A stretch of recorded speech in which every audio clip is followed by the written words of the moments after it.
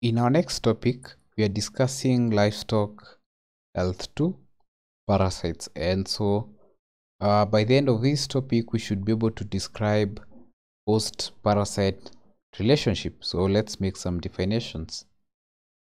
So a parasite is a living organism that lives in or on another organism and obtains nourishment from that organism without being useful to it in any way.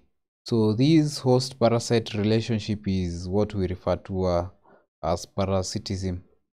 So parasitism is an association between two organisms, one a parasite and the other a host.